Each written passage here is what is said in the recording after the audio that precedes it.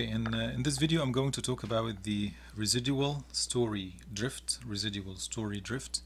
and this is actually going to be taken from ASCE 7.22, so we are talking about the latest version. Minimum design loads and associated criteria for building and other structures, and this is actually going to be under section 16.4.1.3. Okay, this is going to be an important issue because it was not existent before in the previous version of ASCE 7.16. It was not there, so this is why we are going to shed some lights on the residual story drift. Okay, now let's go and read the item itself. Okay, as I said, it's new criteria regarding residual drift. I'm going to talk and explain what is the meaning of residual drift, and it is added to chapter 16, which is related to nonlinear response history analysis.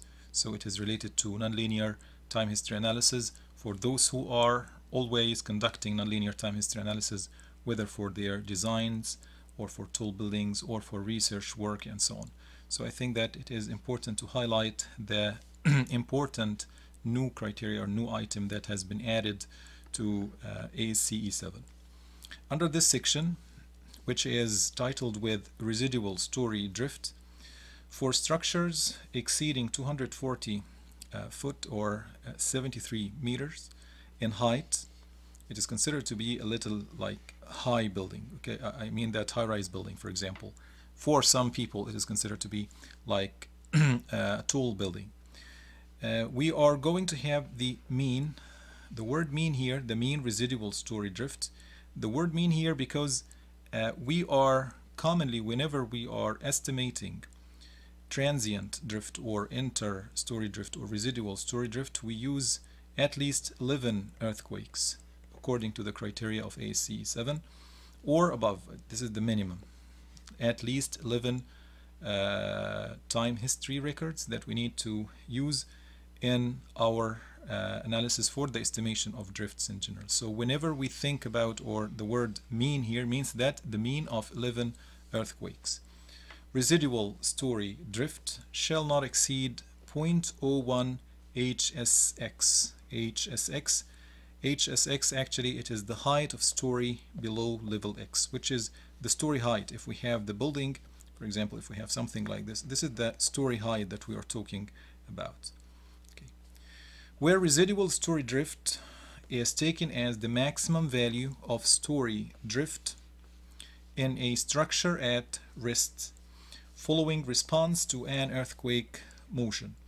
And I'm going to explain it in a while in detail because this is like the definition of what is residual story drift. I'm going to talk about it in a minute now. Okay, this item, as I highlighted before, this item was not existent in chapter 16 in ASCE 7.16. Let's have a look on it. This is from chapter 16 in ASCE 7. As you can see here, under 16.4.1 global acceptance criteria, you are not going to find this criteria. It is only 1.1, 1.2, and there is nothing here, no 1.3, for example. And also you are going to notice that instead of using the story drift in the new version, we are going to use the transient drift. I'm going to make another video about this later. But this item, as I said, was not existent in chapter 16 in ASCE 7-16. Okay, now regarding this residual drift, I'd like to highlight that ASCE 7 adopted the acceptance directly, this acceptance criteria, from the recent practice for tall buildings exceeding 73 meters in the 2022 edition to be compatible with common design practice for these structures. Actually, this item, we can say that it is being taken, or at least it is going to be considered because it has been considered for a long time in tall building initiative documents or in tall buildings in general. So it's a common practice in tall buildings. So this is why ASCE 7, they started to implement it in their design code. Okay. Now let's go and give understanding of the meaning of the residual drift. Residual story drift is taken as the maximum value of story drift in a structure at rest following response to an earthquake motion. What is the meaning of this? If we have an earthquake ground motion like this one for example, okay, it is an example earthquake that is going to hit the foundation of this building. If we are going to bring one point and we are going to plot the response, the horizontal or the lateral displacement at any point, you are going to have a plot similar to this. Sometimes we can plot the absolute displacement of a point, or sometimes we bring two successive floors and we get the drift. We call it interstory drift or drift. Some people they call it drift, and both are okay. The point and drift or interstory drift is the difference between the lateral displacement at the 2 points, the top and bottom of this story. And we are going to plot this graph here. As you can see, this graph is giving us a relation between the time of the earthquake excitation, let's assume it's 50 seconds here for example, and in the above in the vertical axis it is the interstory drift in centimeters. So commonly we start from 0, and after some perturbations of the building or the drift of this story, we're going to find that it goes up and down until that we found some like transient interstory drift, big one, that is going to happen here, and then after that we are going to find the same perturbations are going to take place again. The point is, from 0, commonly whenever that we have the earthquake or the response of the structure in terms of drift under the earthquake excitation, commonly we can find it making something like this.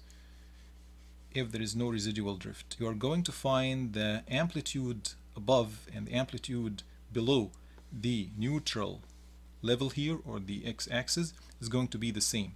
But whenever it has this jump, okay, down here, you're going to find that, as you can see, this point or this perturbation, if we say this is the average here, so between it and between 0, this is what we call it the residual interstory drift. And you are going to find it commonly after the earthquake, after or following the response of an earthquake motion. So we want to get the permanent drift or permanent residual drift at rest condition, because commonly whenever we have this case, let me show you an example. I'm going to jump a little bit here. Okay, so for example here, this is what the earthquake, the real earthquake is, okay, whereas the earthquake is having a residual drift. This part starting from here to here, this is at rest condition. So the earthquake was like exciting the building and the building was responding to it, and then at a certain point it was at rest. Okay, so similar here, it was starting from 0 and then it goes down and then at rest condition. This is rest condition. From here we can measure, this is where we call it the residual drift. We call it residual drift. Okay, so this is the meaning regarding this point, that what is the meaning of residual drift itself. Residual drift is the unrecoverable portion of transient drift. As we said, now we are using the word transient, not only drift. Transient means that under any at any particular moment, but after that the structure is going to be at rest condition. That commonly occurs when a structure undergoes inelastic response, and this is the issue here. Whenever the structure is behaving in a inelastic fashion, or it is undergoing inelastic response, then you are going to find the structure is having permanent, this is permanent, this is after finishing the earthquake excitation, you are going to find there is a kind of permanent residual drift on the building itself. It's not like vertical exactly, but it has some residual drift, permanent, we call it permanent unrecoverable portion of the transient drift is going to be there. Okay, now let's go and let's understand more about this issue, about the new criteria regarding residual drift in chapter 16. I'm going to leave it for the next video.